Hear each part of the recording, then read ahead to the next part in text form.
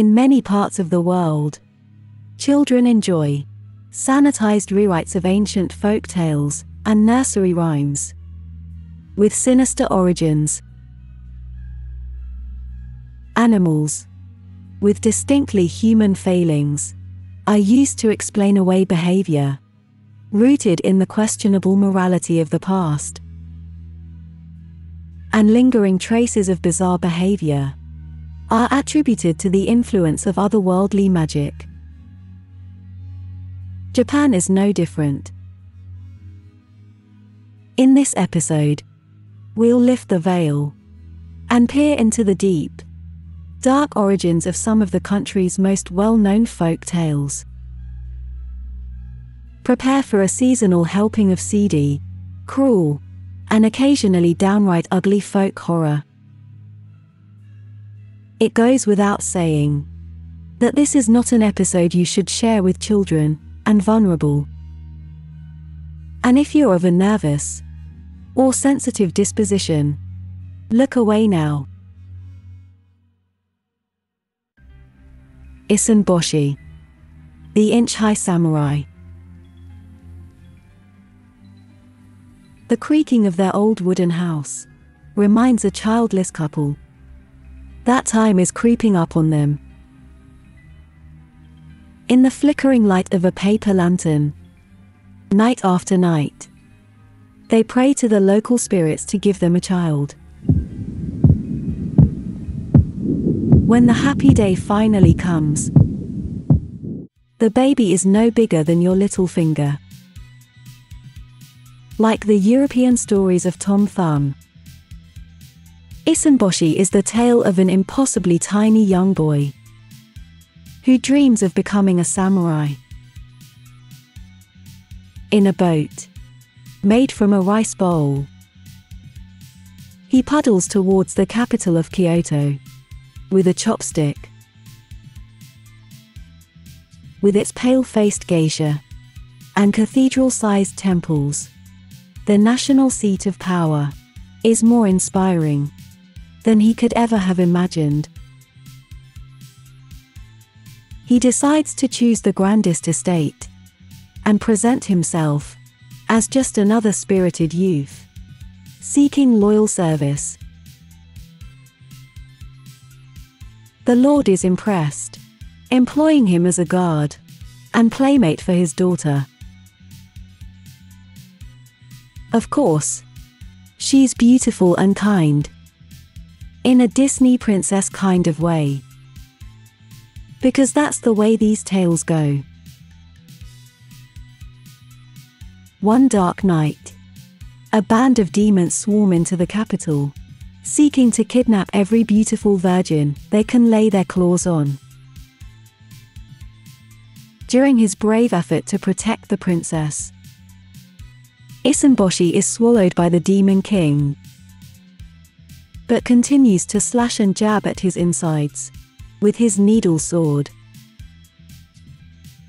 Vomiting up the pint-sized warrior, the Demon King leads a hasty retreat, leaving behind a magic hammer.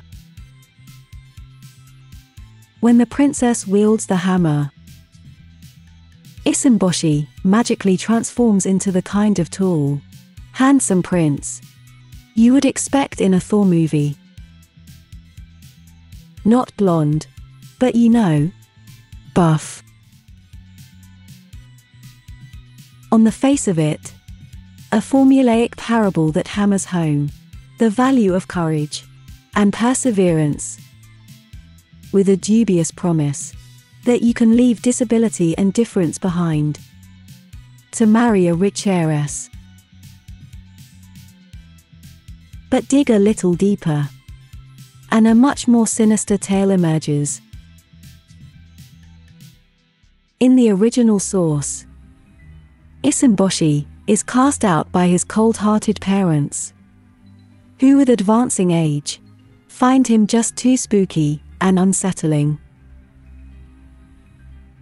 He sets out for Kyoto, in search of beautiful women, ingratiating himself with self-deprecating humor. a feudal lord, finds him amusing and employs him as a kind of court jester. Although he humors the young man by calling him a samurai in turn, realizing that it's going to need more than the occasional size joke to take his master's daughter into bed, he steals grains of holy rice from the family altar and quietly arranges them around the mouth of the sleeping princess. In the morning, he squeals that she has eaten the rice which had offered to the gods, prompting her father to want to kill her. A good excuse to avoid the steep cost of a dowry, one would imagine. Issun Boshi appeases his feudal master long enough to smuggle her out of the house and into a boat to safety. But a storm blows them off course, and they wash up on an isolated island inhabited by demons with a history of gang rape. Somehow, the rest follows: the tall, handsome, and sharp, happy ever after formula, with a bit of gentle hammering. After the Second World War, Issun Boshi actually made the miraculous transformation from abusive lecher to demon-slaying superhero. There was no social imperative for the innocence of the rice-stealing princess to be established in the 14th century original. And during the Edo period, 1603 to 1868, the tale was recommended as an essential component of the dowry at arranged marriage meetings. After all, the mendacious lust of a tiny-minded man is marginally preferable to demonic gang rape. Once upon a time, women were clearly expected to be thankful for small mercies. Momotaro, the Peach Boy. This is one of the most famous folk tales of all time. Yet again, we have a childless elderly couple. Perhaps the creators of these tales had a premonition full of contemporary Japanese news headlines about falling birth rates and an aging population. In this one, a baby boy explodes fully formed from a giant peach. The wife fishes out of the river. They name him Momotaro, and before he has a chance to chase off to Kyoto in search of sexual conquest, a familiar band of demons begin tearing up the local town. His father made a flamboyant clothes to motivate him. His mother rustles up a batch of millet dumplings, and off he goes. They didn't give him a magical sword or a demon-slaying club, you notice. On the way, Momotaro recruits a ragtag mercenary army by bribing a dog, a monkey, and a pheasant with dumplings. They pursue the demons to their isolated island, beats them, and return triumphant, with enough treasure for everyone to live happily ever after. Or at the very least, afford a better class of misery. In the 16th century original, the couple regain their youth by eating a peach, and Momotaro is the natural product of celebratory sexual congress. Under the influence of Chinese mythology, peaches had been associated with rejuvenation and immortality since ancient times.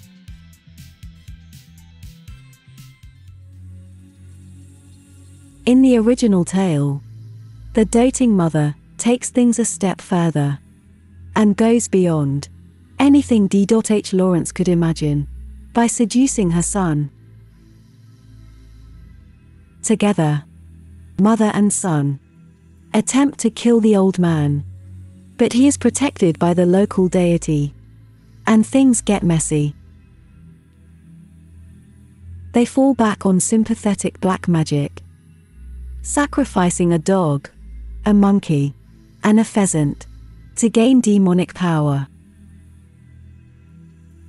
After successfully murdering the head of the household, the eldritch pair live happy ever after.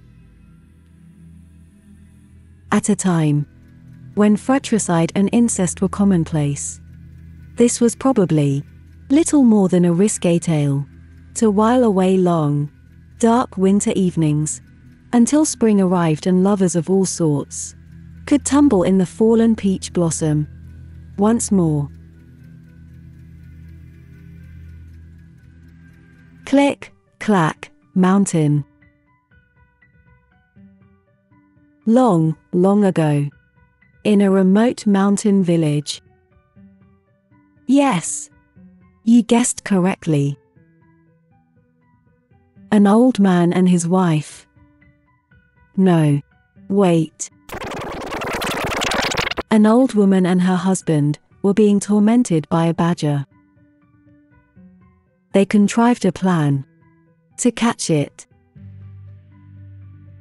But once the badger was tightly bound and safely in custody, he persuaded the old woman to loosen his bonds.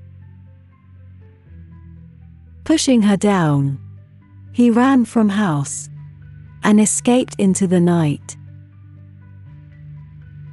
When the old man returned home, he found his wife still on the ground, injured and unable to move. Rabbit, who was good friends with the old couple, decided to exact revenge on the badger. Asking for his help to carry firewood, the rabbit took out a flint and steel and striking it over the badger's back. Click, clack, set his bundle of grass on fire. When the badger asked about the noise, she lied. Click-clack bird from Clack Mountain made the noise. The badger burns were so severe that the very next day, he agreed to let the rabbit spread ointment on his back. Instead, she applied red pepper. This is not the end of her revenge. She invited the badger to go fishing and let him in a mud boat, forcing him to leap into the river and beg for mercy. The rabbit agreed on condition that he pleaded for forgiveness from the old woman. Here we have the long-eared symbol of cleverness, devotion, self-advancement, and good fortune, delivering a cruel lesson to the poor, wily vagabond. A cuddly form of class warfare perhaps. In an earlier version, the badger beats the old deer to death with a pestle, and the rabbit places a lucky foot on his head to hold him underwater, then drags his sodden corpse back to the old man. After all, the badger has committed a grievous sin against his conjugal property. But go back further, and the badger is a human moneylender, and the rabbit is a vengeful young woman whose mother committed suicide. In keeping with European medieval morality tales that warn against the sin of usury, and celebrate the virtue of women who commit suicide after being sexually assaulted. The woman commits suicide after being forced to provide sexual favors in return for an unpayable debt. Her daughter seduces the moneylender and coerces money from him. On a trip to the mountains, she asks him to gather firewood to light a reverential fire in honor of the divine spirit of the peak. With less fur and a few more salacious implications, the severe burns and stinging pepper application are much the same. But the river is replaced by an inviting bed. Feigning modesty, the girl insists on turning out the lights. The moneylender fails to notice that the object of his lust has been replaced by a poor prostitute, riddled with syphilis, and dies a short time later of a virulent infection.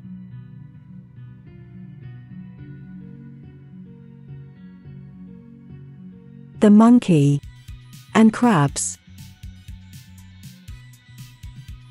Our next murky tales involves a monkey who pleads with a crab to trade a rice ball for a persimmon seed.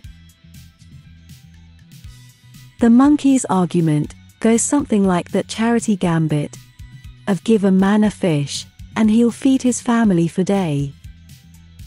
But give him a fishing rod, blah blah. So the crab goes for the deal, plants the seed, and looks forward to a plentiful supply of fresh fruit to feed her offspring. But when the seedling finally grows into a mature tree bursting with fruit, she realizes she has no way to harvest it. She asks the monkey to help, but instead, he climbs the tree and helps himself, before flinging an especially large, unripe fruit at the crab that cracks her shell and kills her. The distress of the baby crabs is answered by a bee, a chestnut, a millstone, and fresh patch of cow dung. They hatch a plan for revenge. The chestnut leaps out of a brazier, burning the monkey, who is stung by the bee when he rushes outside and tries to cool his face in the well. He steps back in surprise and slips on the dung before the millstone slides off the roof and crushes him. Of course he survives. This is, after all, the kid's version. He apologizes, they all make up, and live happily ever after. Except the bee, of course, who is now dead after using his sting. A noble bit of inspiration for sacrificial kamikazes having second thoughts. The earliest recorded version sticks with the unconventional cast, but changes substantially once the monkey is under the millstone. Gasping for breath, he loses his head to a gaggle of baby crabs with sharp pincers. Even so, it ends with the familiar trope that everyone lived happily ever after.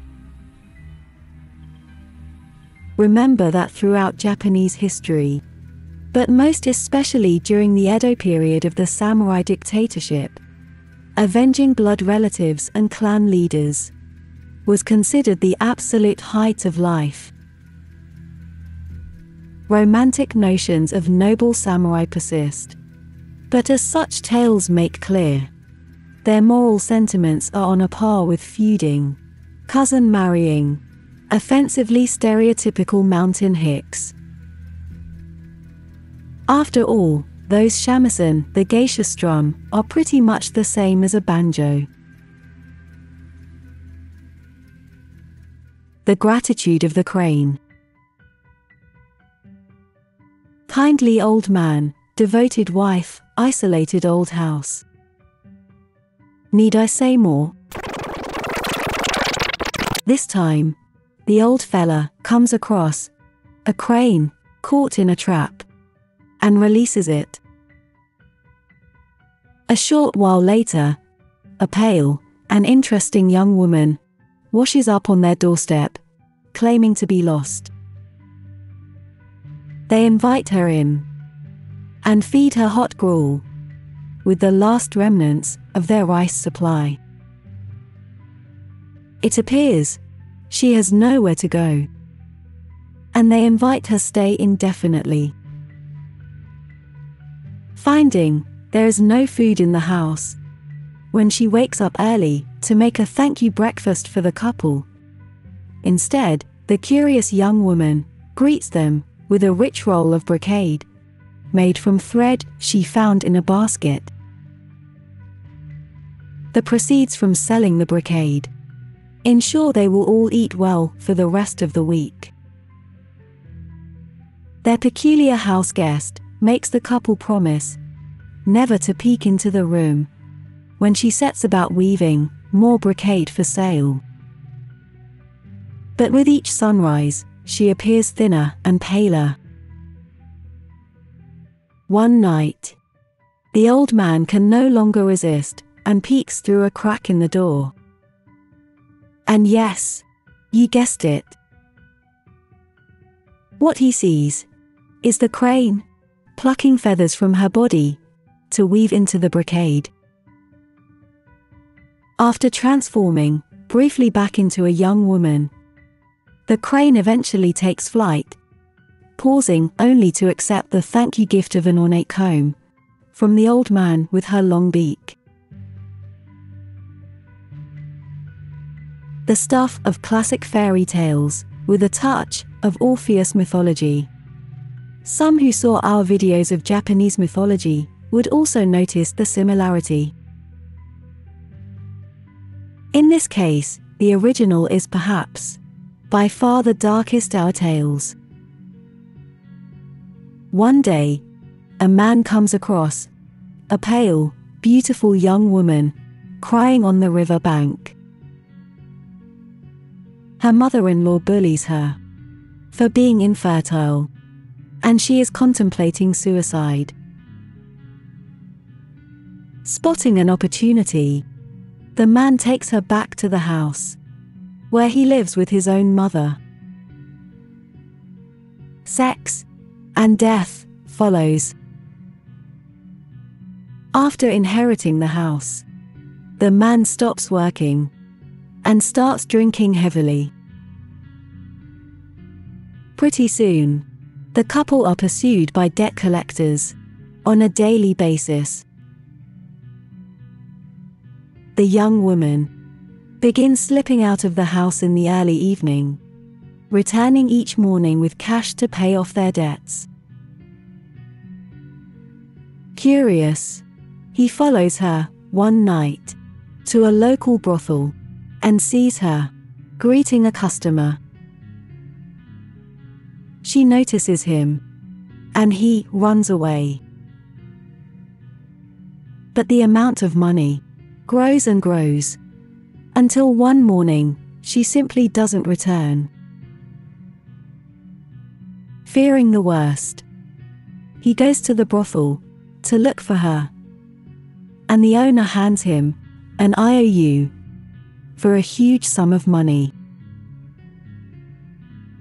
He gives up drinking and begins working again, but can barely afford to maintain the interest payments necessary to save him from violent bodily harm. And there, the story leaves him under a dark, cloudy sky, begging to be told where he went wrong. The crane has always been a fertile symbol of success and good fortune in Japanese culture. origami cranes, are still thought to be a way to make your heart's desire come true. But I guess, if your heart is black and cold, you will pimp your good fortune until it becomes a millstone around your neck. Perhaps what we have here is another loaded, moral parable aimed at the mercenary owners of brothels.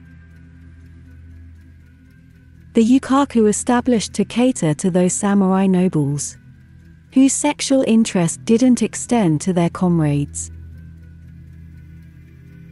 What may at first seem like a tall tale woven with feathery hypocrisy makes perfect sense when you consider that merchants were becoming far more lucrative customers for the nation's pleasure quarters.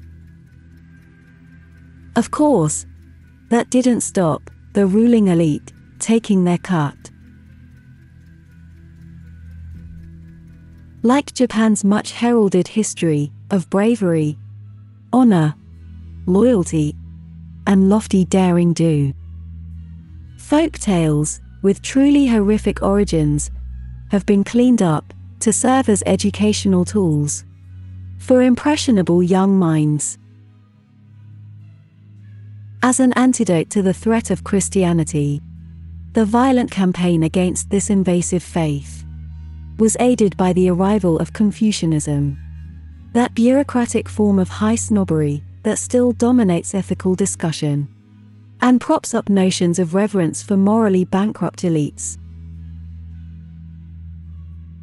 After all, history's most terrifying monsters are not anthropomorphized cow dung or vengeful bunnies, but frightened human beings. Thank you for watching till the end. And to guys who give us comments regularly, your comments are very encouraging. Thank you very much.